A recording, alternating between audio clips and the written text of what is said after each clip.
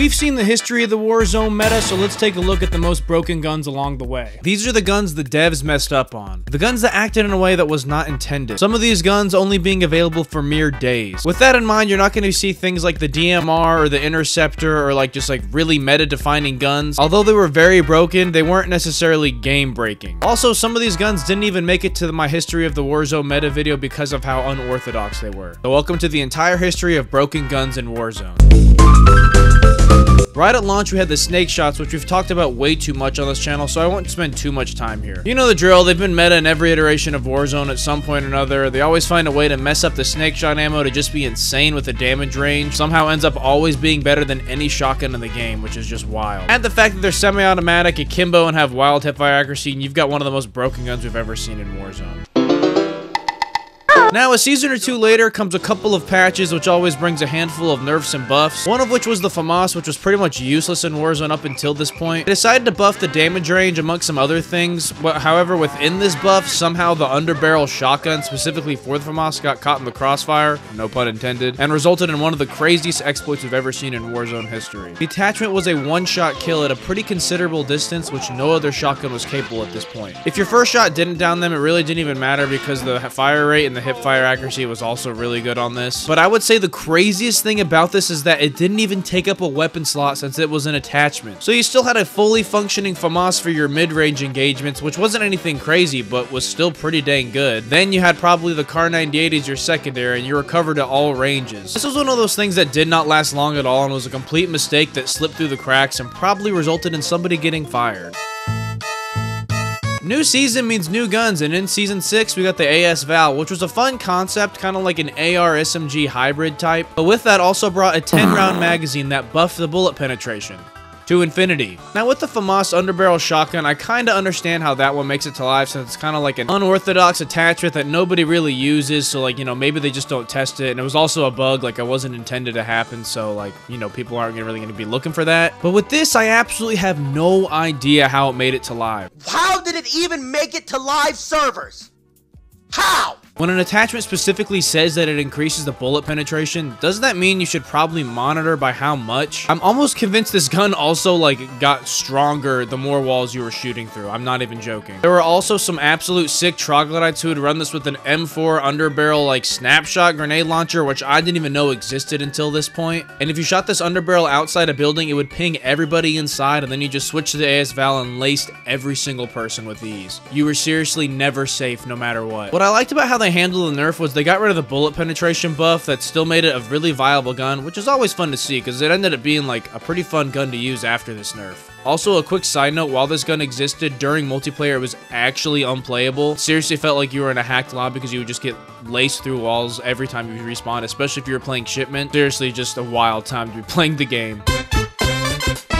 Crazy thing about the SPR is that it also launched with Season 6, alongside the AS Val. That means everything I'm about to mention coexisted with everything I just talked about with the AS Val. Everyone loves a new sniper, so when the SPR dropped, everyone was pretty hyped. One shots to the head and has pretty quick mobility, which was looking to compete with the Kar 98, which everybody already loved. Well, let me tell you, this was a Kar 98 murderer. This had all the perks of the Kar 98, but the only difference was the damn thing was hit scan. For those that don't know what hit scan is, it's when the bullet of the gun is a laser and essentially doesn't really exist in real time, teleports across the entire map immediately, which means no bullet drop and no bullet time. So when a gun's velocity is infinite and also one shots to the head, it causes a lot of imbalance and also rewards a lot of people who have no idea how to snipe. I mean, seriously, hitting 300+ meter snipes was just like a breeze. The game honestly kind of turned into CSGO for a minute, since it was just like all you had to do was aim for the head no matter like how far away they were, which was just really broken and annoying. I don't hate the idea of a hit scan sniper, but just make it not one shot. Kind of like Warzone 2. That was the whole thing with Warzone 2. They were really easy to use. They just wouldn't one shot, but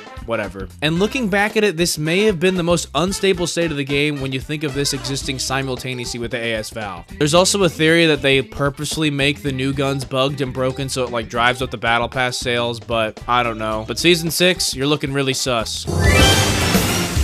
Now, at this point, it's been about a year and some change since we've had anything game-breaking in Warzone at this time, aside from the DMR, of course. But this blissful period would come to an end once the akimbo double barrel shotguns would make an appearance in Warzone. These were pretty much the same as the snake shots, but the only difference is that they only hold 2 shots in each shotgun. They hit just as hard, if not harder, and were being completely abused since this was at the height of the Rebirth craze. And obviously, we know Rebirth is a very close quarters map, so this is just what everybody was running, and it was just kind of like who would get the first shot off. That's all it was. Not even about aim, really. You think only having 2 rounds would make it at least a little better if you were on the receiving end, but that didn't even matter since it took like 2 seconds to reload. Also, if there was an award for the ugliest looking gun on this list, this would for sure take the cake. I mean, I get that the scope helped with the range, but seriously, like, what the hell is this?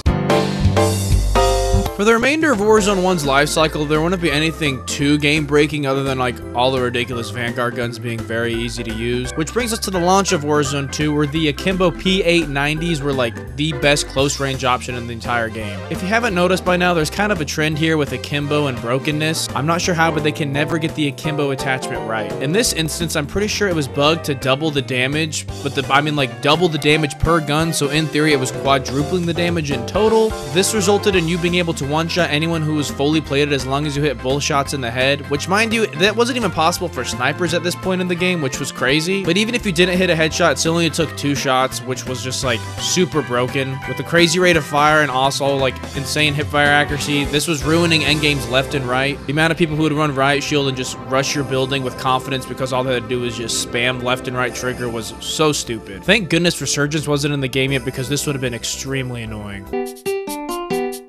Remember when I said at the launch of Warzone 2 there wasn't a sniper that could one-shot? Well, that was actually kind of a lie. The new Victus XMR at the time had a bug where if you put the explosive ammo, it could one-shot. Now, I don't really consider this broken at all, but I thought it was worth mentioning since technically it wasn't functioning how the developers wanted it to. Like, they were super duper anti-one-shot headshots. We can also sprinkle in the fact that a few months later, the incendiary ammo would also get bugged into allowing a one-shot with certain snipers, which again, I don't think is broken whatsoever, but definitely not what they had in mind. Also, for fun, let's go ahead and mention the St. Patrick's Day sniper. This was not a bug, this was fully intended. They added this for like a limited time mode, but this sniper one-shot no matter where you hit them. Head, foot, torso, it would one-shot down no matter what. After all these bugs, like towards the end of Warzone 2, they finally decided to make explosive ammo one-shot with as long as it was a bolt-action sniper rifle. Warzone 2 sniping was an absolute mess. Not much to say here other than the snake shot ammo got bugged. I'm not really sure how this got brought back into the game. The only thing that was like extra sucky about this was Resurgence was in the game, so people were abusing this at an all-time high. At least with Warzone 1, we only had Verdansk, so there was like minimal situations where you could use them, but who the hell let this happen? Now we're just before the Warzone 3 launch, where they would add a Doom bundle, which was actually a pretty awesome blueprint that introduced like the dual trigger. The dual trigger would fire both shells at once and resulted in a one-shot down, but also like up to 15 meters. Of all the guns on this list, minus the one-shot sniper explosive ammo in Warzone 2, I think this is like the one I could tolerate the most. I don't really mind this shotgun being a one-shot since you had to reload between shots, so if you missed your first shot, you were probably gonna die. The only like really game-breaking aspect of it was the range was just super ridiculous. Don't get me wrong, it was still very annoying to die before you even realized you were being shot, so I'm definitely not saying it should have stayed in the game. I'm just saying if a shotgun's gonna one-shot, this is the way to do it. Pretty much swing for the fences. If you miss, you're gonna die. If you hit your shot, great.